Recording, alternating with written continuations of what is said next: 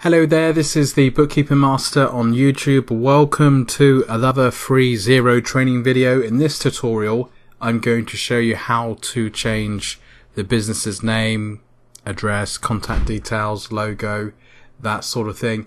It's really important that that information is accurate and up to date for two main reasons. There's probably lots of reasons, but two main reasons. Number one, you need to ensure that Xero has the correct information for your business, for the company that you're working for, just for the sake of having accurate records. Number two, you could be generating sales invoices, statements for customers, and it could be that the address is wrong, or the logo is outdated, or the phone number is incorrect. It's important, obviously, that those things are right. So what you do is go to the top left of Xero, click on this drop down list, and there should be a settings option. So if you click on settings, go to organization details, and in here you can change the information.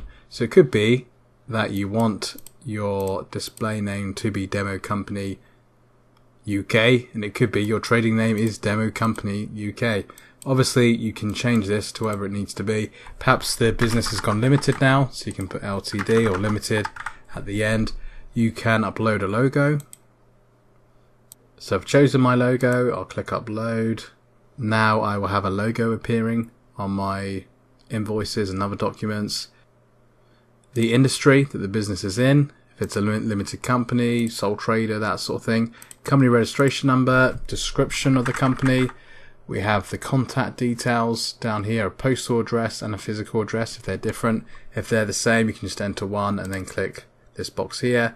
The telephone number, email, website, and you can add additional contact fields down here, social media and things like that. So it could be you want your mobile number to show as well as a telephone number.